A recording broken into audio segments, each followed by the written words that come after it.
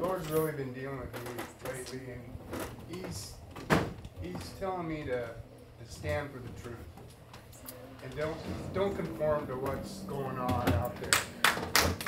And the church needs to stand up for the truth and speak the truth. It doesn't mean we have to hate on these people. We can love on them, but let's not conform, and let's speak the truth. We need to speak the truth, or we're going to lose this country. And I asked the Lord, well, why me? I am a nobody. And I go back to Judges when Gideon is being dealt with, and he's arguing back and forth to the Lord. And the Lord doesn't answer his question. The Lord just tells him.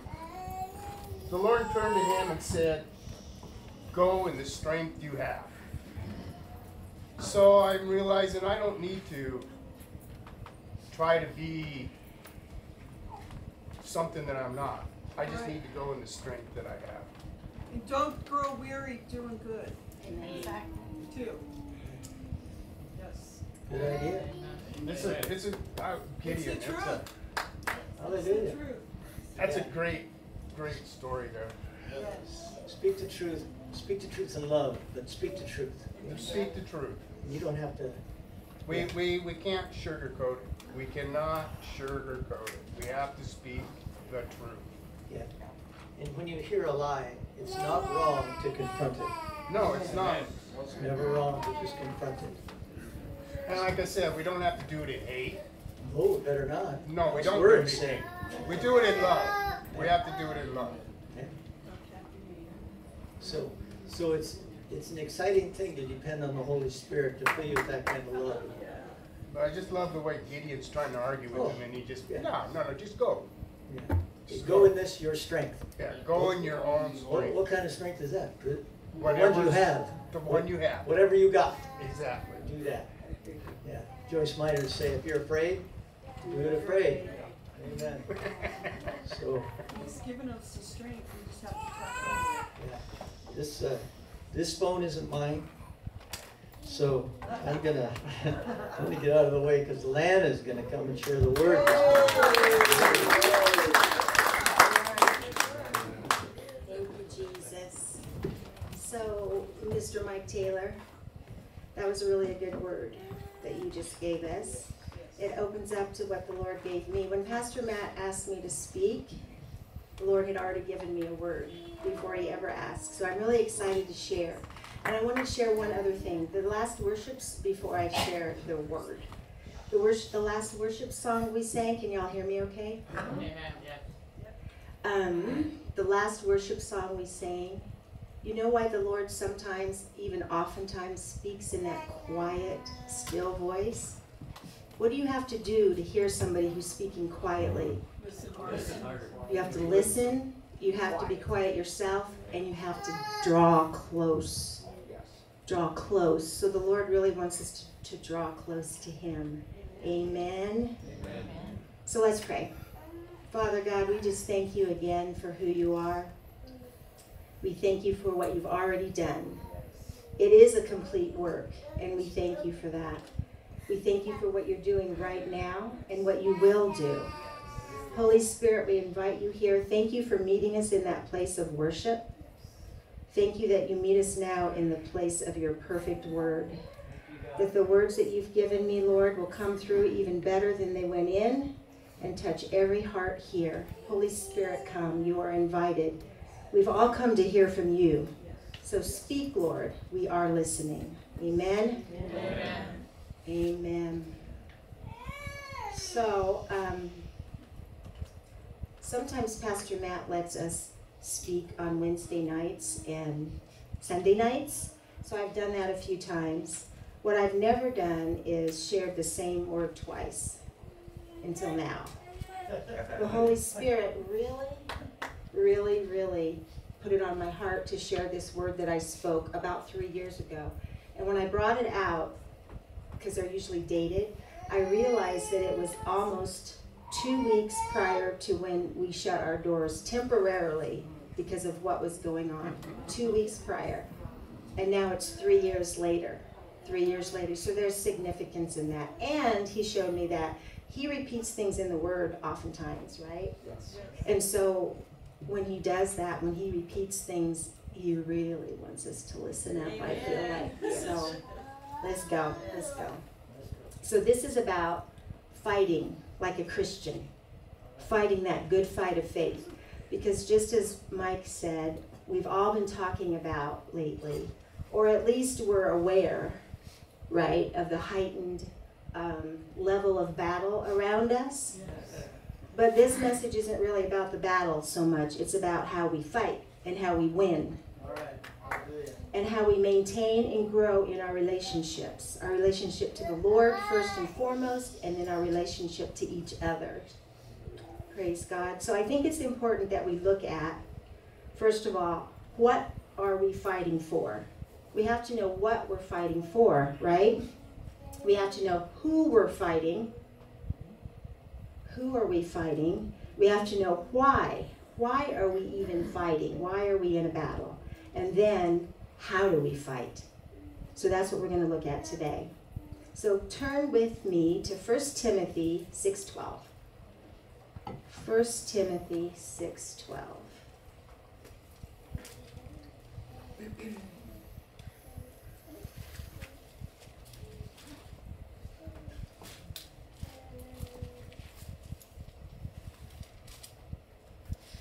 Praise the Lord. Thank you, Jesus. 1 Timothy 6:12 says, "Fight the good fight of faith. Lay hold on eternal life, to which you were also called and have confessed the good confession in the presence of many witnesses." Amen? Amen. So that's what we're fighting for. The good fight of faith. Faith in what? Faith in Jesus Christ, right?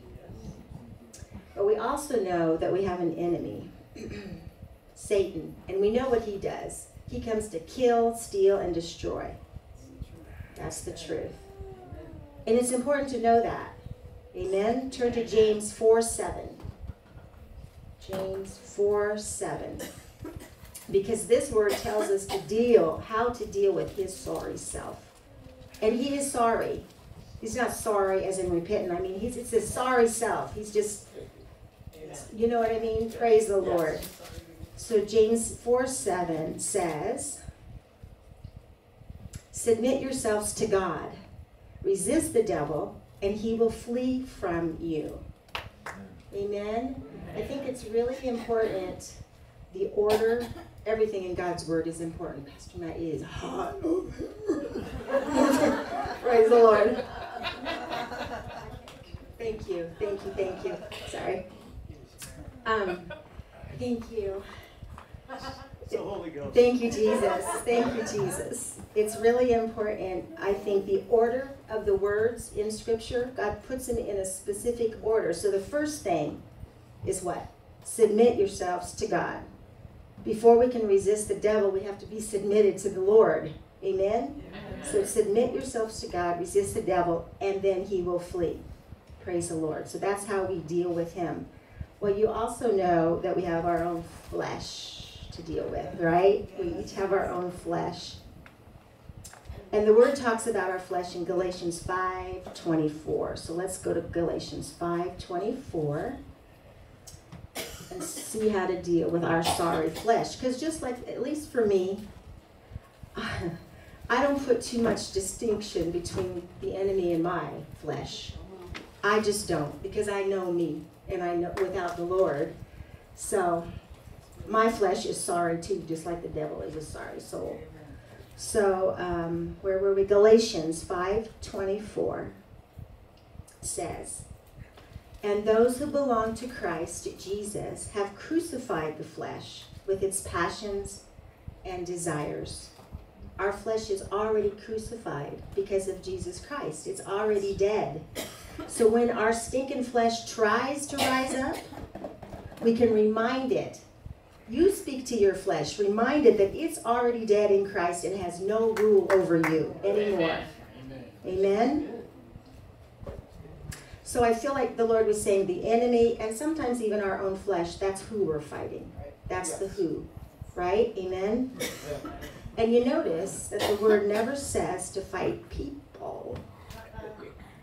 Never ever does the word that I can see say to fight people. So let's go to Ephesians 6:12. Ephesians 6:12.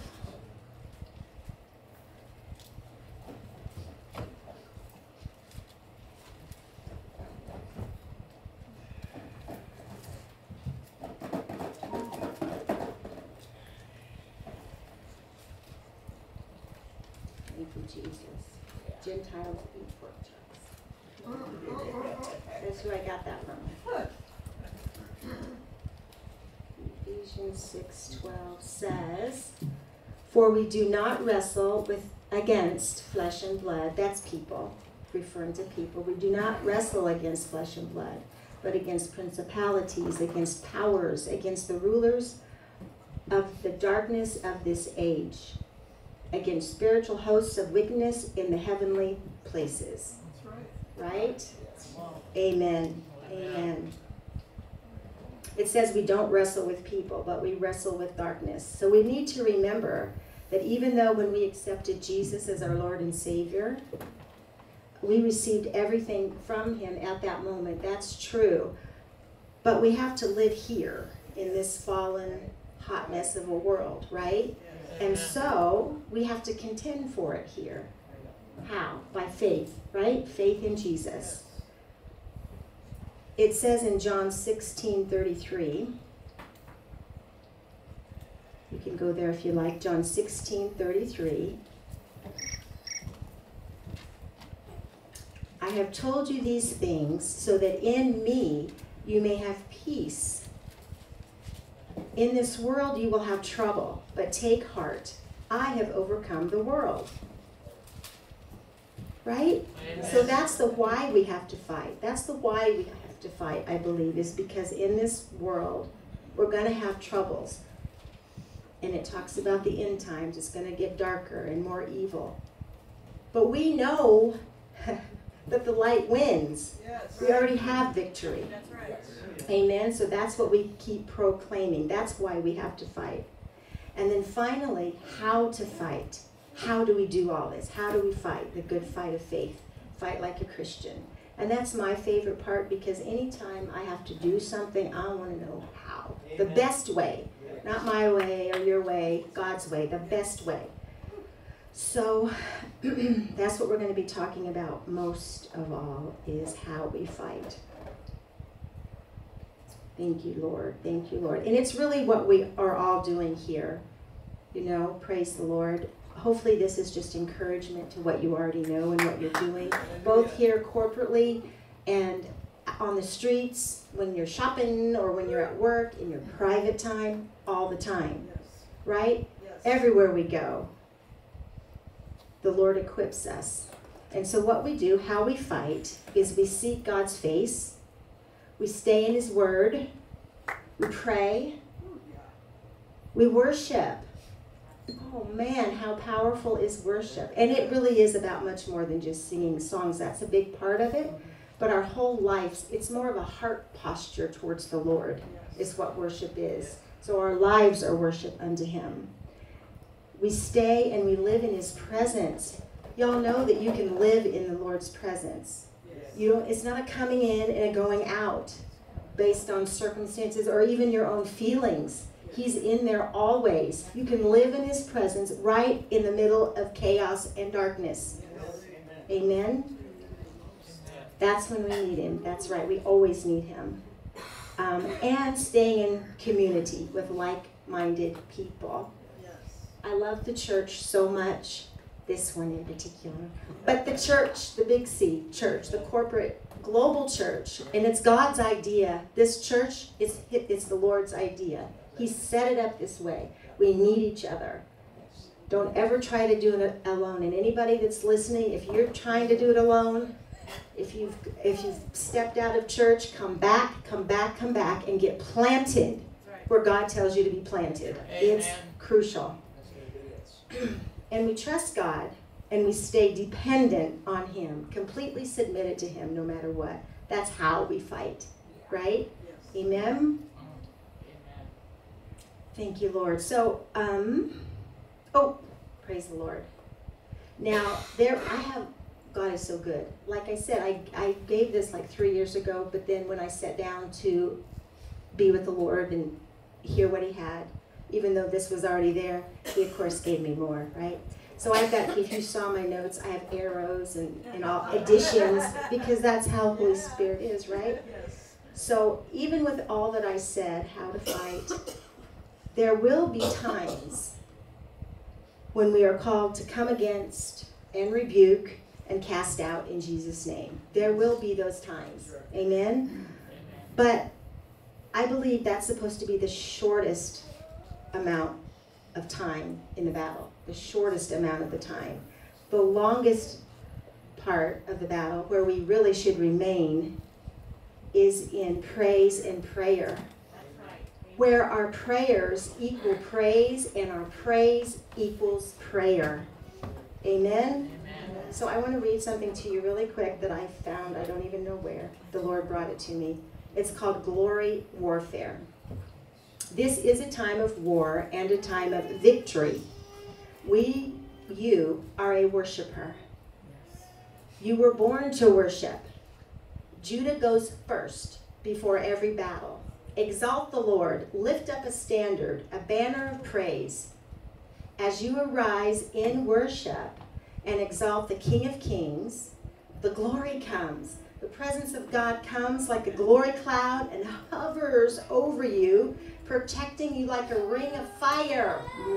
Come on. The presence of the Lord makes the darkness shake and tremble. It's the presence of the Lord, y'all, makes the darkness shake and tremble. You have the key of victory. War from the heavenlies, from your seated place of victory in Christ. Fear and darkness have no hold on you. You are a mighty warrior. Your worship causes the enemy to tremble. Worship in the warfare. Worship in the warfare. In it, right in the face of it. Worship. Amen. And release his glory on the earth. That's what releases his glory on the earth. The Lion of Judah, King Jesus, has all the victory. Amen? Amen. Amen. Praise the Lord. Praise the Lord. So, thank you, Jesus. So we already referenced scripture, right, that tells us how to deal with Satan in our own flesh. And another scripture that I love concerning the fight and how we fight is in Ephesians 6:13 and 18. So let's go there. Ephesians 6:13 and 18.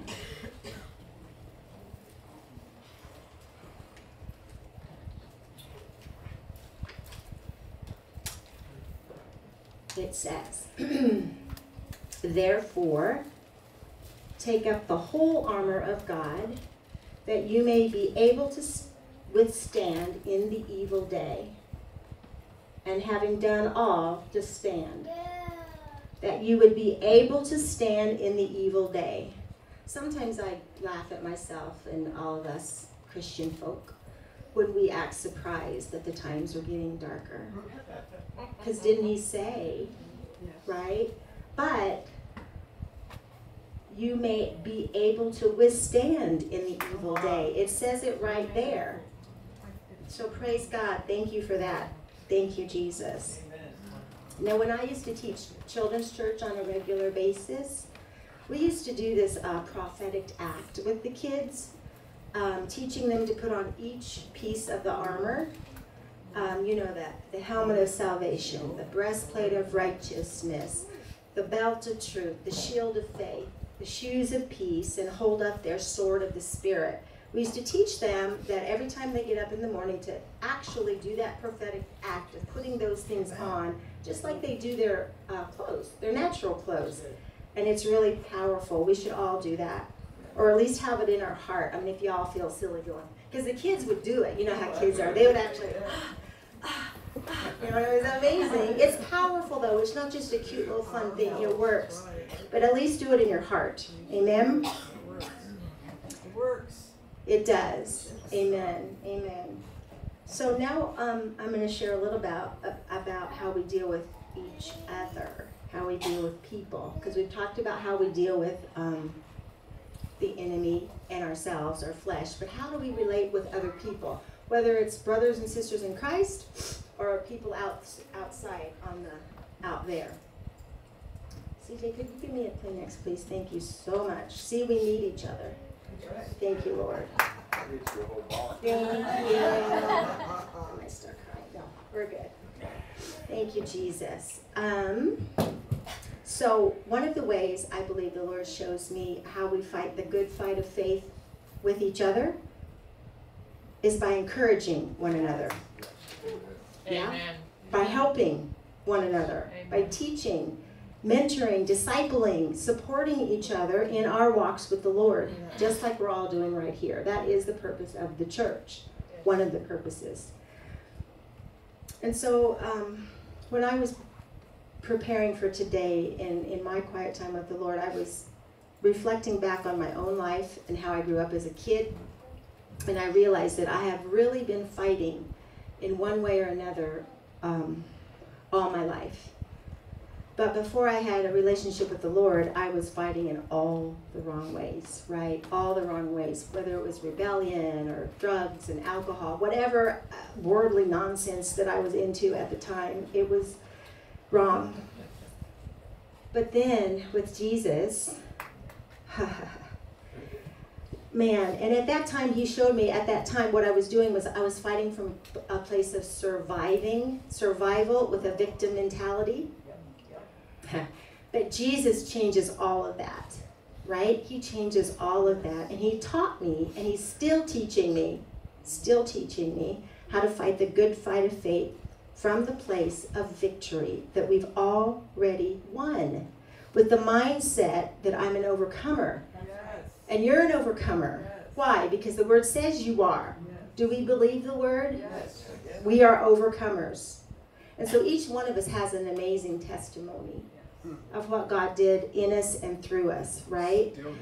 And we need to really be free, to be real enough to share that. I'm not from here, from Nevada. Most of you maybe only know me the way you see me. Well, let me tell you what, it's not. I had to grow through some things and be delivered from some things. And I think it's important that we humble ourselves and we're brave enough that we share, and real enough to share the dirt that used to be there, so that people can see that if they're still stuck in the very place that we used to be, Jesus can help them through, just like he did us. Amen. Our testimonies are powerful, and that's part of the way we fight the battle, is through our testimonies, right? Yes. Thank you, Lord. So I love all the gifts of the Spirit, all of the gifts of every single one. If the Lord says I can have it and I can do it, I'm like, here I am, Lord. Yes. I receive that. And so should you. Amen? But I think that the gift of encouragement is my favorite, and it's probably because I feel like it's the one. See, it's still a little hard for me to talk about myself. In a good way. Isn't that weird? I come against that in Jesus' name. Because it's the Lord. It's the Lord, not me. But I feel like the gift of encouragement is the one that flows through me supernaturally natural the most. I mean, I don't even know I'm doing it. Amen. People are like, oh, you really encouraged me. I'm like, what? What did I say? I don't, you know what I mean? It just supernaturally, naturally flows. And I don't even realize it. And you all have something like that too. A supernatural gift that you don't think about. You don't even realize sometimes when you're walking in it. It just flows. If you don't know what that is, ask him. And he'll tell you. He'll tell you. It's so amazing. So praise God.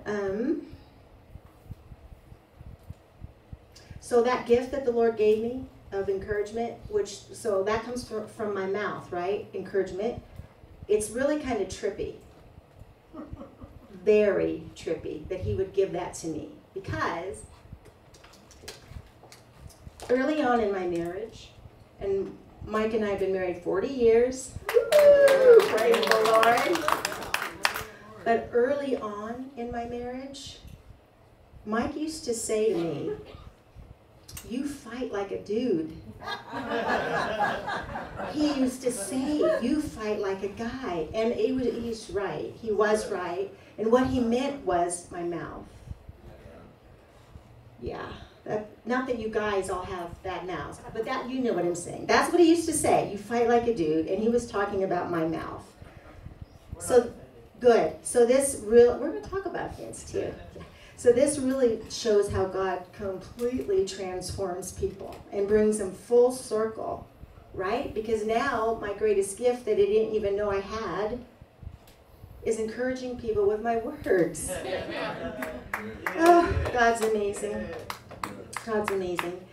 So, and if you don't think that encouragement, because I didn't really, because we think of the gifts of the Spirit, the 9 gifts, which, like I said, are amazing. Thank you, Holy Spirit, for them, that you give them to us in the moment needed. Prophecy and healing and all of those. But encouragement, so if you don't think it's a gift, look it up on your own time in Romans 12. It's there. It's there. Thank you, Jesus. So let's talk about us some more. People that we deal with, right? Strangers or friends. Strangers or friends. Because every person has value. Every single person has value. That man on the street that everybody's passing by and nobody sees and stops for, he has value. He has purpose. The Lord loves him and the Lord has purpose for him. I just love that. Everybody has value. God really, really, really cares about people. I mean, that's why he came, right? For relationship and family. Our relationship to him, of course, first, and then this way, our relationship one to another. So I asked the Lord one time, I said, what breaks your heart, Lord? What breaks your heart? Be real careful if you ask that, because go ahead, it's awesome and wonderful, but be ready for him to break your heart for what breaks his. Whatever he tells you, be ready for your own heart to be broken for that. Because his answer to me when I asked him that, what breaks his heart, and he said, the breach in relationships. The breach, the breakdown in relationships. Again, of course, first and foremost, ours to him, but also ours to each other. And not only our families and friends, but to that person that we don't even know, that stranger on the street. Sometimes a relationship is about decades, being together for decades. Sometimes a relationship is 5 minutes, and it counts. That 5 minutes with that stranger or whoever, it counts. I really believe that we're all called as believers to be the bridge that brings people together with Jesus and with one another, because, y'all, there is nothing that Satan hates more than unity, because he knows that the power that it creates.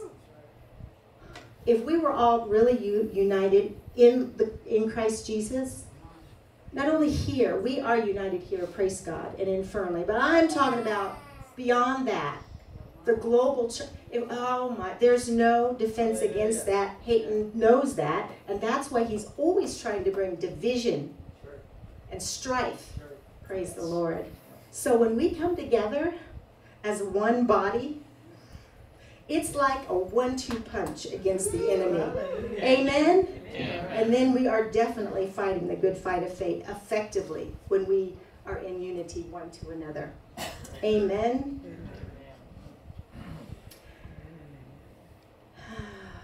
So, we talked earlier about crucifying our flesh. Well, I had an opportunity to do that a while back. Actually, I probably have opportunity to do that every day, right? Yes. Crucify my flesh.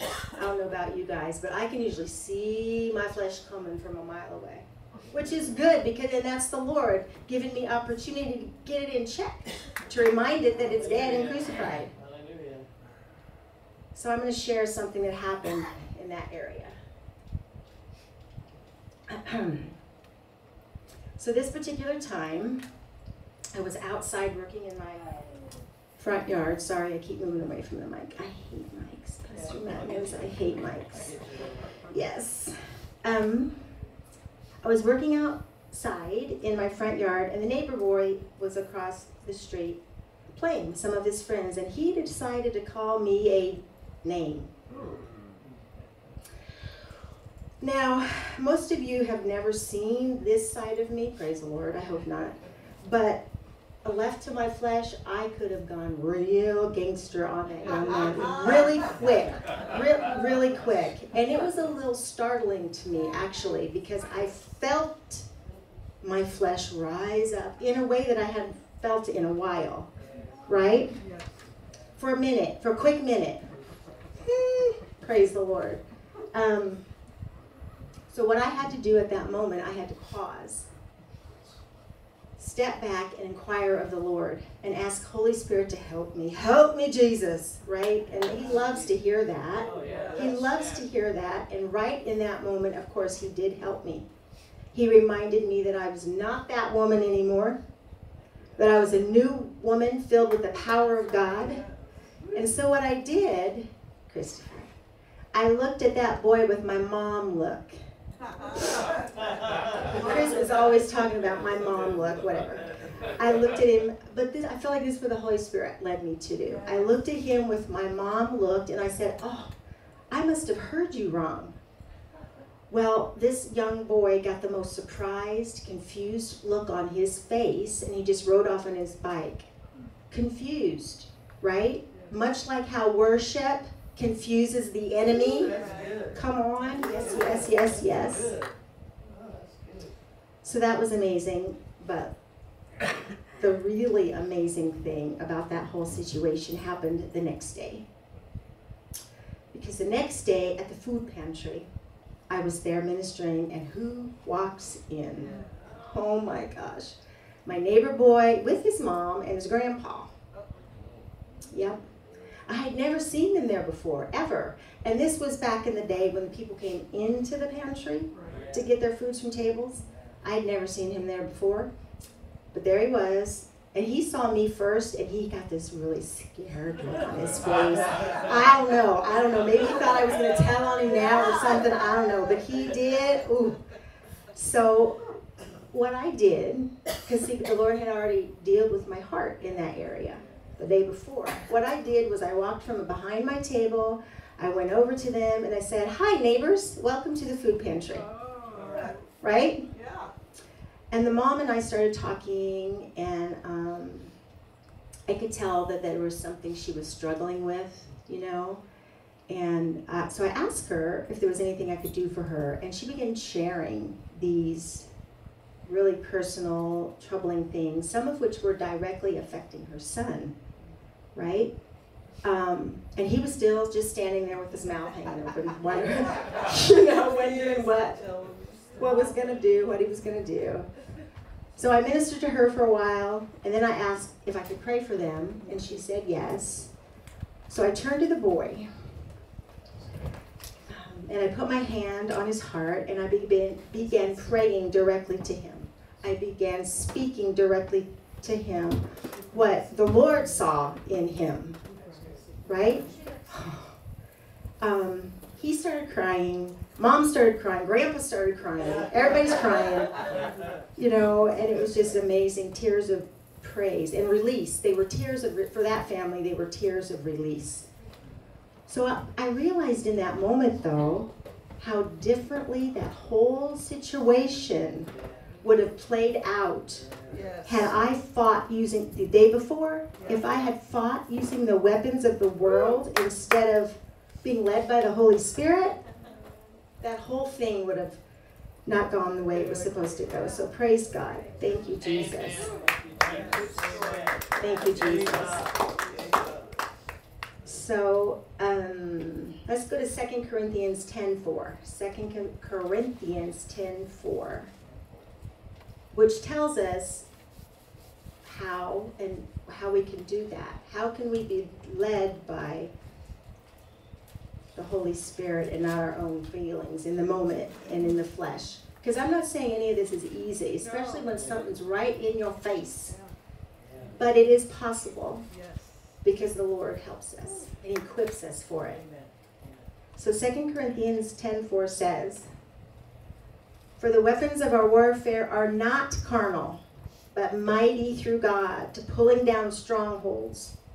See, because I even had some strongholds I realized that I hadn't dealt with in years that I had to still deal with. If a name can cause my flesh to rise up like that, there's something in me that needs to be checked with the Lord, right? So it wasn't, and it never is, it wasn't just about the young boy and his family. It was about me too. And it always is. It's always about everybody who's involved, not just one, right? That's the truth. But I do believe that on that day, because I chose to fight right, God's way, that some strongholds in that young boy's mind were torn down. I know they were. Hallelujah. He went from looking at me with hate, because the world tells him that he's supposed to. Some people hate and they don't even know why. Oh my gosh, that's right, Matt Dallas. They don't even know why they're hating, but they just hate. Amen. So I believe he went from doing that to receiving ministry and prayer and the love of Jesus. Hallelujah. And now when we see each other, we're good neighbors. We have a good relationship together. So that's awesome. God is awesome. God is awesome. All the time. All the time. All the time. Whoops. So, for those of you who know me well, you know that the Holy Spirit always shows me his kingdom as a circle, right? You've heard me say that. I love circles, and it's the kingdom circle, right? Which is passing the anointing one to another. So listen to this. You've probably heard this before, but it's powerful. You've got one candle and it burns bright, but when you put another beside it, and another, they illuminate off each other. And when the flames touch, they grow into one mighty fire of light and strength, which is a mighty force of God's power and love that cannot be contained. And it's all for his purpose. It's all for his glory. And it's how we fellowship in the anointing together. Y'all are all anointed. You have Holy Spirit inside of you. You all are anointed. And when we come together with each of our unique anointings, man, it's powerful. So we need to encourage each other in that. We need to encourage each other in the gifts and the anointings that God gave us. That's another way we fight the good fight of faith. Because the Bible speaks about women encouraging other women, such as Mary, the mother of Jesus, going to visit her cousin Elizabeth, right after the angelic visitation. Elizabeth had the discernment and the spiritual maturity to affirm Mary in her calling. And the Apostle Paul encouraged Timothy all the time in his calling. We need to do that one to each other. And I just have to say, I thank God so much for Pastor Matt and Regina, because they always encourage us in our walk with the Lord. Always. And it's so important. It's so important. So God saw fit to team people up in pairs or sometimes groups. He designed people to be in each other's lives as part of a biblically supportive community. When a person is alone, this is how we don't fight. When a person is alone, their mind can easily become the playground of the devil, right? I've been there. Now, I'm not talking about alone, like alone, personal, intimate time with the Lord. That is crucial for all of us. But I'm talking about isolating. That is the devil's playground. Don't do it. Because there's no voice of accountability. There's no one who will walk beside you and help us along the way, help to pray with us, help us from making wrong decisions. Sometimes we're so close to something we can't see it. So I need one of you to come alongside and show me sometimes, or help me to get my way back to the Lord. Brothers and sisters in Christ, helping each other, teaching each other, encouraging each other, praying for and with each other, enrich all our lives with relationships that will feed our souls while fulfilling God's purpose on earth. The things that feed our souls from the Lord fulfill his purpose on earth. So can you imagine I can imagine. I can only imagine. I can imagine. Can you imagine a world where every person wakes up knowing their purpose? Every person. What does the word say? That none should perish. When I talk about people, I'm talking about every single solitary person in this world God so loves. Every person. Can you imagine if every person would wake up every morning knowing their purpose from God? It would be heaven. And more than that, even more than that, because this is what we need, they each one of them has a friend who believes in them and who will invest in their potential to change the world for Christ. Can you imagine? That's the Lord's heart. I believe that's His design. Because when we compete with each other, we're deviating from God's design, right? But when we help each other, we can reach more by coming together with one another than we could ever accomplish on our own, right? Yes. And that's how we fight as a Christian, because that's what it's about, right? Ultimately, why we're still here and not in heaven already is because we're supposed to tell people about Jesus, because He wants every single person. And things come against us to stop that, but how we fight back like a Christian is to come together. Amen? So we have to remember not to ever take out the friend in friend. I don't know where I heard this, but I thought it was kind of cute. Let's not take out the friend in friendship or the fellow in fellowship. Because friend and fellow refer to people. Hallelujah. So we love ministry. I love ministry. I remember the very first time Pastor Matt called me a minister years ago. I was like, but it's true. We love the Lord. The Word says for all His disciples, that's us, to do these things. So it's true, we're all ministers, and I love ministry. I think we have to be careful that we don't love ministry more than we love people. Because the ministry is about people. It's all about people coming to know the Lord, right? So I'm going to read Romans 15, 1 through 7, if you want to go there. I'm going to read it from the Message Bible. I don't have the Message Bible, but every now and again, the Lord, He knows best. I don't. Every now and again, He leads me to that. And I think that this word is really brought out. So Romans 15, 1 through 7 says, living with others in mind. Those of you who are strong and able in the faith need to step in and lend a hand to those who falter. And not just to do what is most convenient for you. Strength is for service, not status. Each one of us needs to look for the good of the people around us, asking ourselves, how can I help? That's exactly what Jesus did. He didn't make it easy for Himself by avoiding people's troubles or by avoiding people who were different than Him. But He waded right in the middle of it, right in the thick of it, and helped out. I took on the troubles of the troubled is the way Scripture puts it. Even if it was written in Scripture long ago, you can be sure it's written for us. God wants the combination of His steady, constant calling and warm, personal counsel in Scripture to come to characterize us, keeping us alert for whatever He will do next. For whatever He will do next.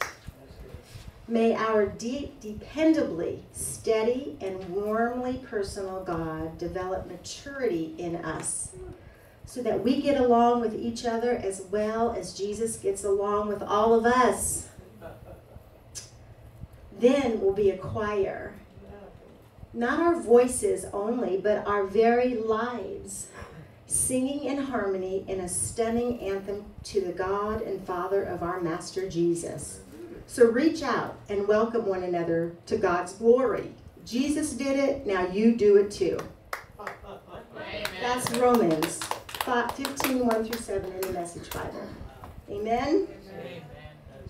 So, fighting like a Christian means that we don't ever let opportunity to mentor or disciple someone pass us by. Just because they don't look like us or sound like us the way we think they should, that could be the very reason that God brought them to you. Because if we're going to reach the people for Christ, then we have to touch them with Christ, with His heart, His ways. Amen? Amen. I love the fruit. We talked a little bit about the fruit, the gifts of the Spirit, which I absolutely love. But we can't have those without the fruit of the Spirit. I love the fruit of the Spirit too, which is love, joy, peace, patience. Some versions say long suffering. Long suffering. Sometimes. Faith, goodness, and gentleness, meekness, and self-control. Did y'all know you could control yourselves? The word says we can, so we can, right? Yes. If you need help, remember, we just ask Jesus. Help me, Jesus. Those 3 words all day sometimes. I'm like, help me, Jesus. Help me, Jesus. And He does every time. Every time. This is how we fight like a Christian. And I know that a lot of us are really on fire. We talk about it. We pray about revival that's here, right? So the Lord showed me that this speaks of that harvest of souls that's coming and this continual growing revival that's already here. Because when we welcome people, all people, with open hands and open hearts, with the love of the Lord, that's when true revival comes, no matter what. We cannot, and we are not the church that recoils back.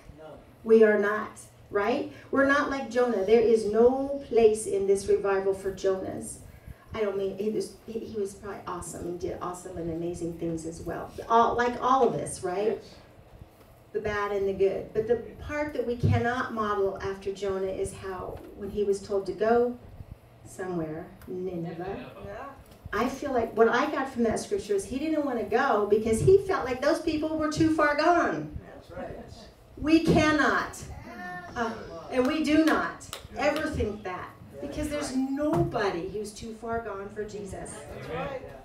to receive the love of the Lord and be saved. Nobody. Okay, sorry. Go girl. Do I have the mom face? Sorry. No, I'm not sorry. Actually, I'm not sorry. Thank you, Lord. Thank you, Lord. Thank you, Lord. So, the Holy Spirit strategically places each one of us, His sons and daughters, in specific situations for His purpose, right? To show His goodness, His love, His light. And because of the Holy Spirit inside of each one of us, we have the power to change the atmosphere around us. Amen. And how do we do that? By manifesting the opposite of whatever's going on. If there's chaos, then we as believers better be in peace. When there's chaos around you, that's the time for you to manifest peace in Jesus' name. If there's anger, then we show love. And on, right? And it really does work. I've been in those situations a lot, and it does. It changes the atmosphere around us, and hopefully it changes the atmosphere within us and within the people that are there. Yes. Amen? We are all atmosphere changers as we fight the good fight of faith. Amen? Amen. So I want to share quickly. I had a vision a while back.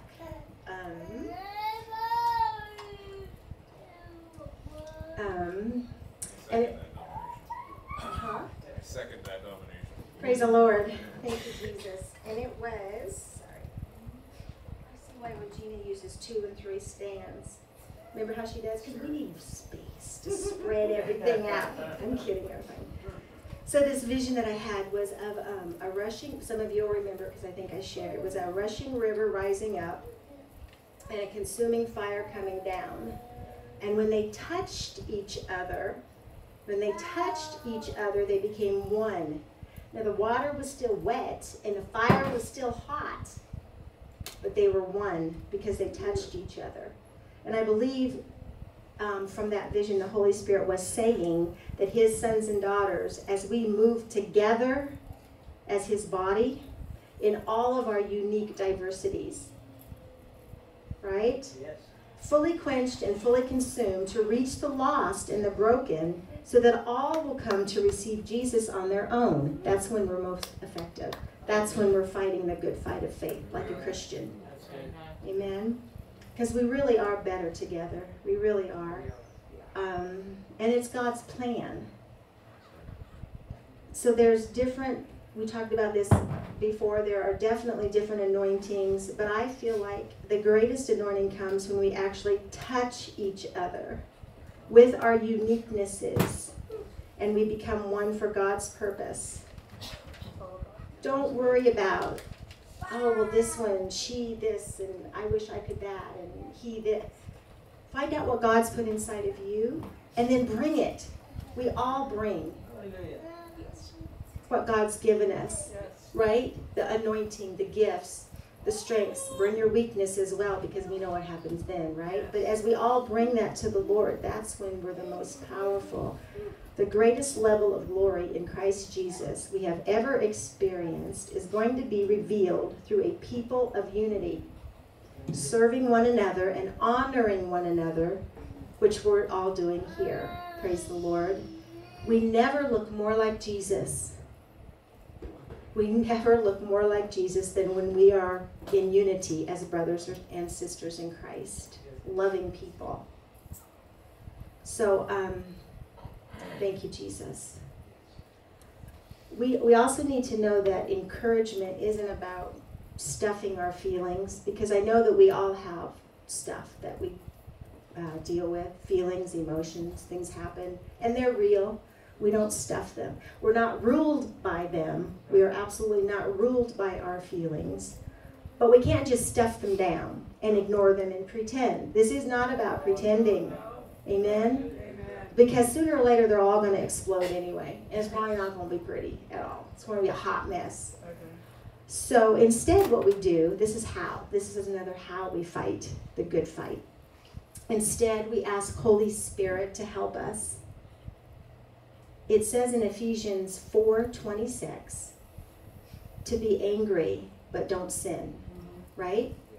So that tells me that anger, that feeling of anger, isn't necessarily bad. It's what we do with it, how we respond to it, right? So encouragement, again, is not ignoring our problems or pretending, and it's absolutely not vain flattery. Don't do that. People don't need that. They don't need your vain flattery. They need the truth of God's word, the truth of what God says about them and how he sees them. It's speaking life into people in every circumstance by speaking the truth and the love of God's word. Truth and love. I think Mike would mention that earlier. Truth and love have to go together. You can't separate them. You can't separate them. You shouldn't. Amen. And so what this means is that we have to be in the word, to know the word, to speak the word, to share the word, and to live the word. Again, we have to be in the word of God, to know the word of God, to speak the word of God in order to share the word and live the word, because this is our guide. So there's going to be times of correction, of course, and a delegated training for all of us. But as leaders, and I feel like we're all leaders here in some way or another, each one of us, as leaders who follow Christ, we follow his example, and Jesus always leads with love. So if I'm feeling some kind of way about something, if I'm feeling frustrated or angry, I need to take a step back. I need to take that pause before I try to lead anyone. Just for a moment. Now, these pauses and these step backs, it's not like a long, drawn-out thing that you have to do and you have to go away and you have to fast for it, unless the Lord tells you to. But fast for a long time and tear your clothes. No. But it's just these pauses that I'm talking about they're momentary. They're very quick. As long as you're inquiring of the Lord in that pause. Okay, what is it? How can I readjust here? And He'll show you. He does every time. And I think that there's what the Lord showed me was that there's a counterfeit belief that in order to lead with authority, that we have to maintain somewhat of a harsh exterior, right? And I think the word authority, at least in this case, isn't even accurate because we don't have authority over people, No. right? We don't have authority over people. Let's go to Luke 10:19 really quick. Luke 10:19.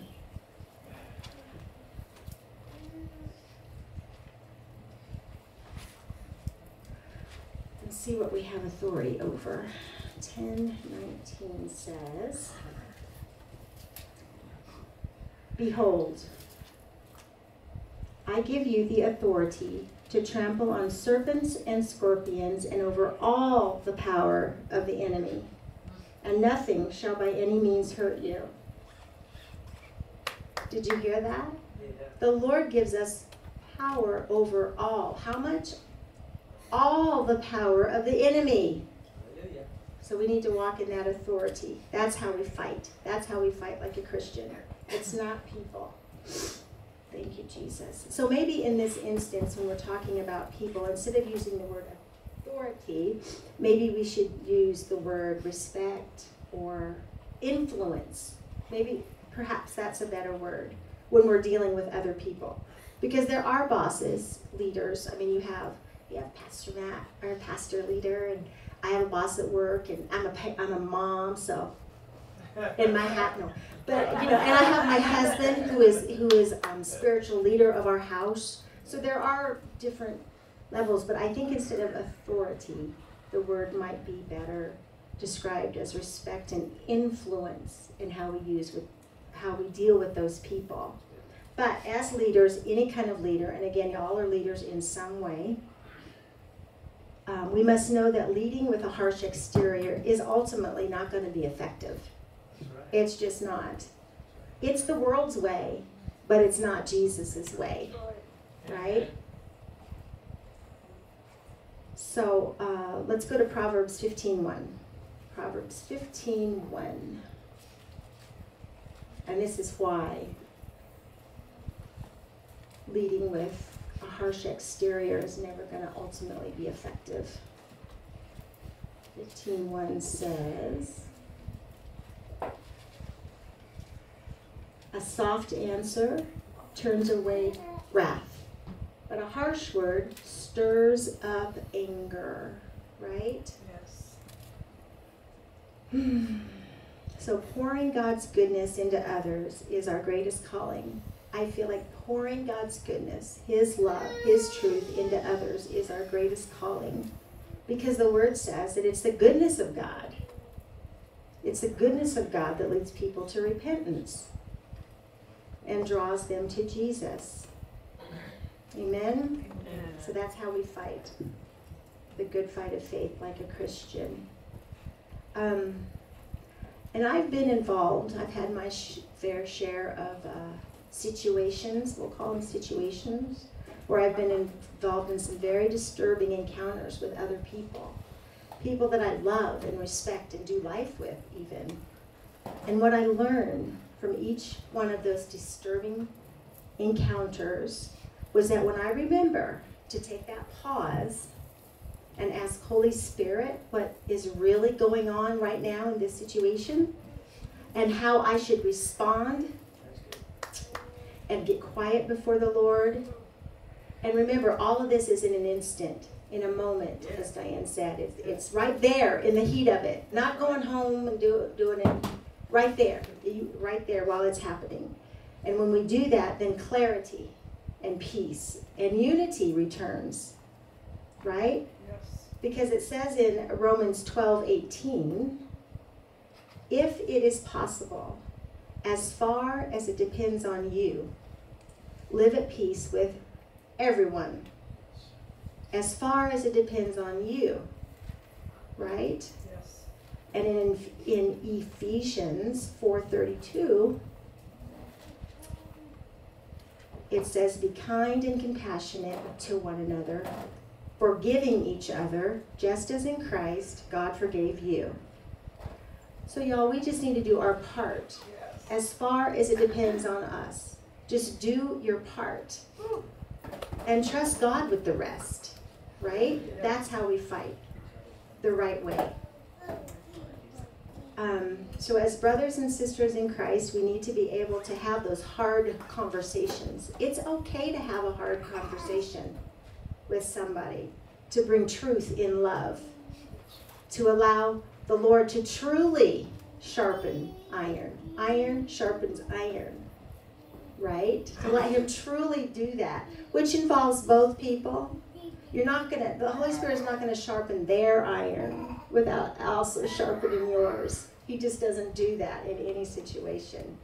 And then to realize that we can have conflict with one another, disagreements, and even confrontations without any offense or division entering in. None. It doesn't have to enter in. You don't have to have offense just because you have a conflict, right? Conflict has the ability to divide or bring us closer together. And it depends on how each one of us choose, right? How we choose to respond, how we choose to grow. And by the way, we're all still growing. Each and every one of us, we're all still, I feel like we're forever growing until Jesus comes back. Or we go to heaven, whichever's first. We're all of us forever growing. So in that, since we're all still growing, what we're doing is we have to each remember, no matter how much you know or how anointed you are, we are each one of us fully walking as teacher and student at the same time. At the same time. We can never assume to be able to rightly assess someone or our relationship with them based on an incident. Come on. We can only rightly assess each other through the journey of a walk together. If we truly want to walk as sons and daughters of God, then we must continue to grow as brothers and sisters. Did you know that? The Lord told me once, before I can ever walk I'm always his daughter, you're always his daughter, you're always his son. But before we can truly walk here as a son or a daughter of God, we have to learn to walk as brothers and sisters first. Amen? Amen. So as powerful as what we are doing here in this house is,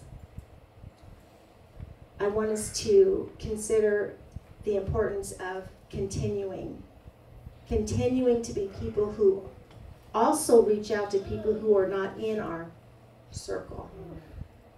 Amen? A while back, I led a women's ministry in my home for several years. And when the Lord first told me to do that, he said to make a safe place for all women. All women.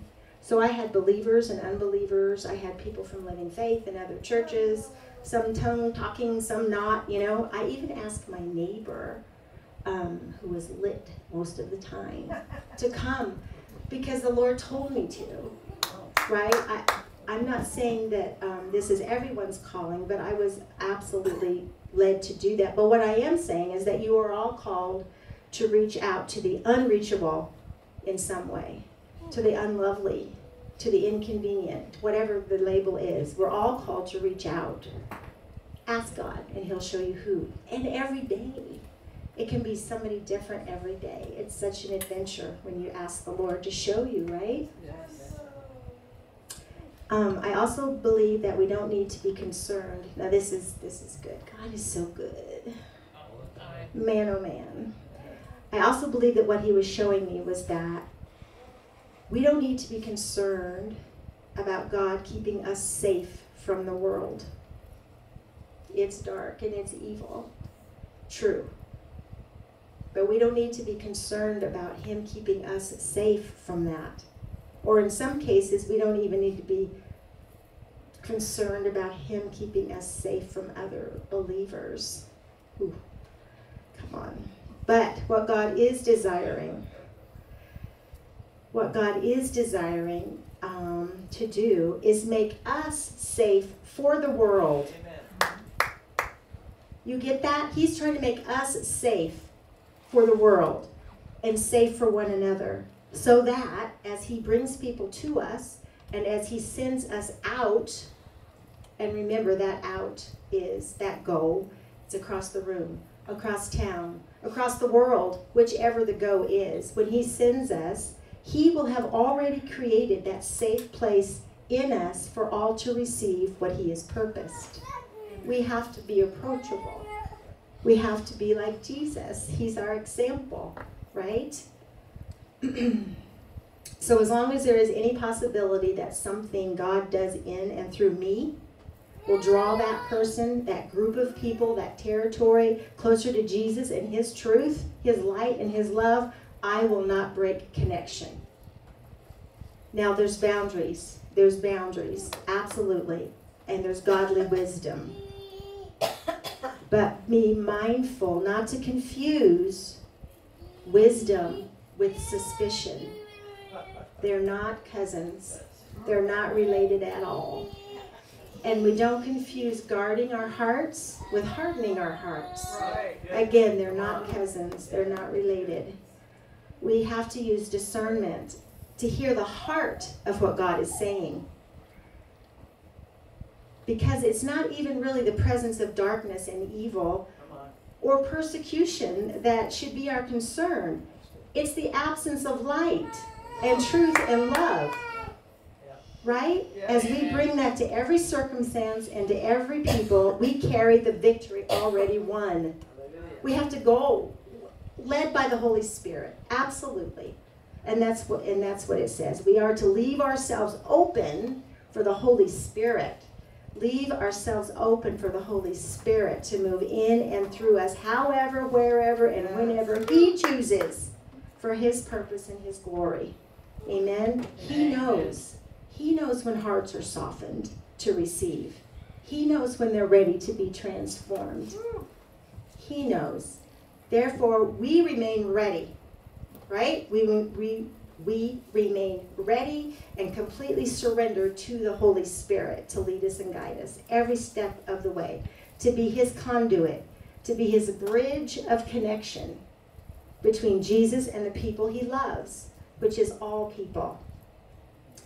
You know, I thank God every day for his faithfulness to never give up on me. Yes. Amen. I would have given up on me. Oh, my goodness. And I am grateful for the thankfulness of those people that he continues to use on my behalf. So we're going to remain faithful to do the same for others, right? That's our calling. I believe that's our calling. And it is how we fight the good fight of faith. Christ in us, the hope of glory. So we're almost done. I'm going to share one more vision with you that really speaks of this. It's really cool. I saw once, God showed me once, hundreds and hundreds of people, and they were all walking together. Their arms and their legs and their feet were all moving in the same rhythm, right? One person would fall down, and someone would reach over and pick them up. Another person would fall behind, someone would reach back and pick them up. Another person would fall ahead, someone would reach ahead and pick them up. All the while, the forward movement together never missed a beat. Amen? Now, I spoke that word originally with the pastors at our E412 ministry, which is amazing. You should all go, if we ever have it again. It's awesome. But I shared that there one time. And this really shows what I was talking about earlier about how we each bring our own anointing from the Lord, and we bring it, and we're together in it, right? So I shared what I just shared with you, that vision, and then as I was sharing, Pastor Kurt from Destiny said that he saw each person not only helping each other up, but also carrying people on their shoulders. Remember that? Then Pastor Rick from Living Water said, yeah. And you know, when we carry each other on our shoulders, our feet are planted even deeper in fertile ground. Praise the Lord. Praise the Lord. Amen. So it says in Galatians 6:2 that we carry each other's burdens. Galatians 6:2 says to carry each other's burdens. And we know that means to carry them to the Lord. Right? Remember, we have our part and we trust God for the rest. We carry those burdens to the Lord on behalf of our brothers and sisters, right? And it says in Mark 12, I think this is our last scripture, so if you want to go there. Mark 12, 30 and 31.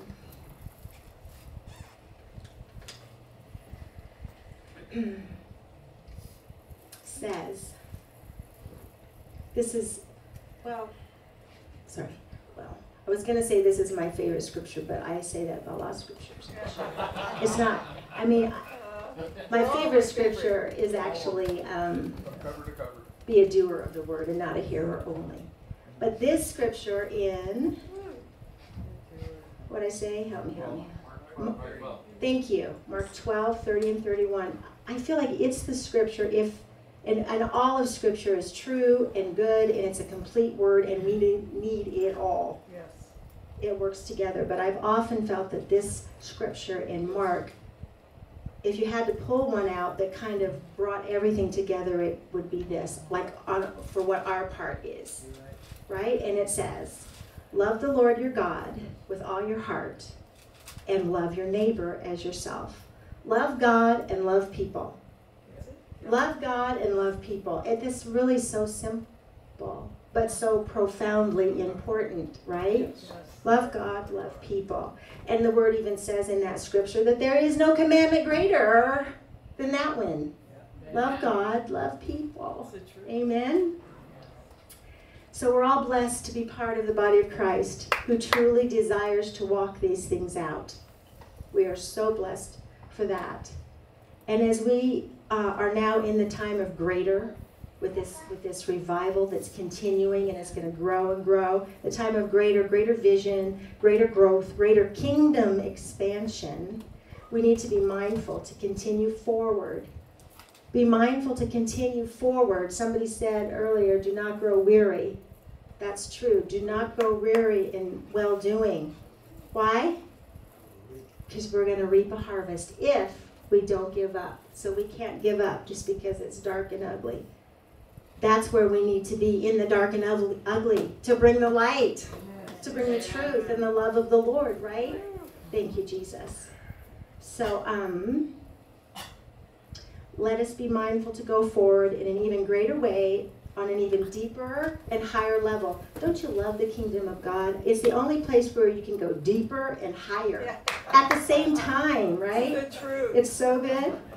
So we always need to choose well, to respond well, to represent Jesus well, to fight the good fight of faith well. Doing life together, speaking life into one another, encouraging one another, coming alongside and supporting each other, forgiving and loving each other, just like Jesus forgives and loves us, right? Yes. Teaching, learning, discipling, listening,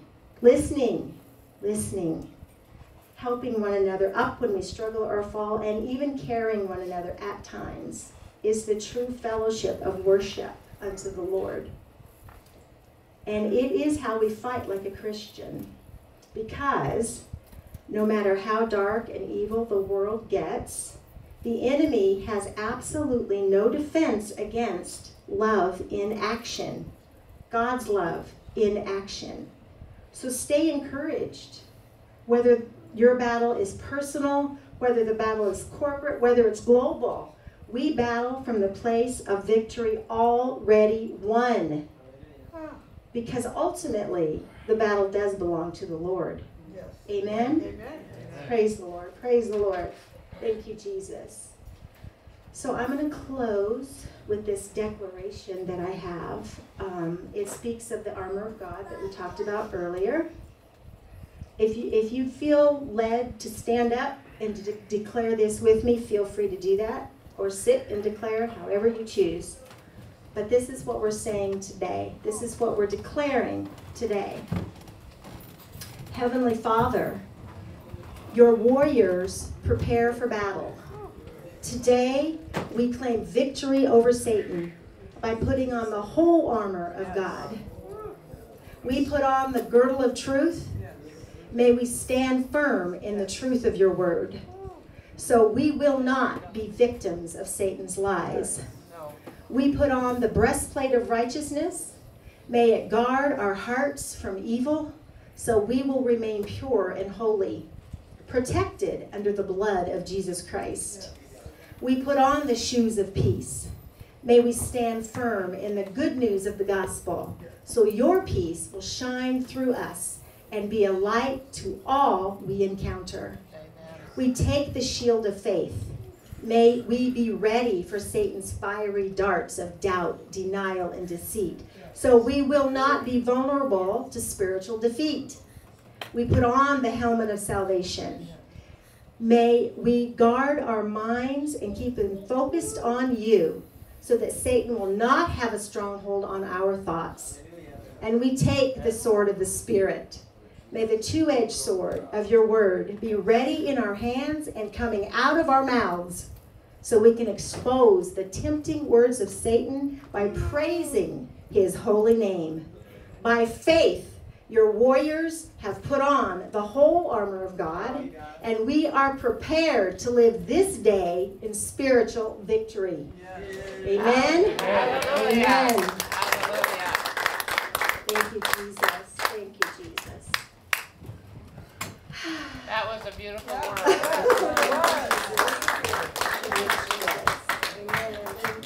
Amen, amen, amen. So let's pray. Father God, we thank you for the word, the beautiful word that you brought. We thank you. We thank you. We thank you. We believe that your word has penetrated our hearts, and we're going to leave here changed. Remembering that wherever we go, whatever's going around us, that we have your Holy Spirit living inside of us, helping us every moment of the day. Let us live in your presence, Father God. Let us remain in your presence, fully equipped for whatever you bring us, Lord. Thank you, Jesus. Thank you for showing us how to fight the good fight of faith, to fight like a Christian, to show your love and your truth to all people, Father God, so that no one will be left out, no one will be forgotten or overlooked, but all will come to know you as Lord and Savior. In your mighty name we pray. Amen. Amen. Amen. Thank you, Jesus. So, Father God, we thank you for this fisherman's net. We thank you that you've given us seed to sow. We believe it's going in fertile ground. Help us every day. Remind us, show us who we can bless by the blessings that you give us. In Jesus' name, amen. Amen. Amen. Jesus.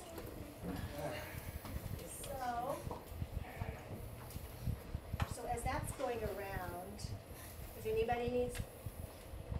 So as that's going around, microphones. So as that's going around, if anybody needs prayer for anything, I'm just going to go ahead and, come on up, sweetie. I'm going to go ahead and say this because looking around, I think everybody here is already saved. But the Lord put it on my heart. So perhaps it's somebody listening, right? Because of what Joe does, which is amazing. This goes everywhere. So if there's somebody that hasn't received the Lord into their heart as their Lord and Savior, even if you're just listening, you can do that now, today, right now. I believe Pastor Jeannie even said she was saved through the TV. So right now, it's really strong in my heart. There's somebody, if it's not in this room, then maybe it's on the thing, to receive Jesus in their heart right now, right today. Don't wait. He loves you. He loves you. He loves you, and he has a perfect plan for you. So if anybody else needs prayer here, come on up, and we'll pray for you. Why don't you pray a prayer for salvation? God bless you all. For the guys on TV. Yes. So, Father God, thank you for that, Pastor Matt. Father God, we just thank you, Lord, that you are touching hearts right now. You are softening hearts to receive you. So for whoever is listening to this message, Lord, no matter where they are, what they're doing, touch them right now. Open up their hearts to feel your presence. Holy Spirit, come upon them and let them choose you. Let them give their hearts to you. Let them know that they don't have to do anything right now except say, yes, Jesus. Come into my heart. I believe that you are the Son of God. You died for my sins, and I want to make you Lord and Savior of my life. So come in and be my Lord and Savior. Thank you, Jesus. In your mighty name. Amen. Amen. Praise the Lord.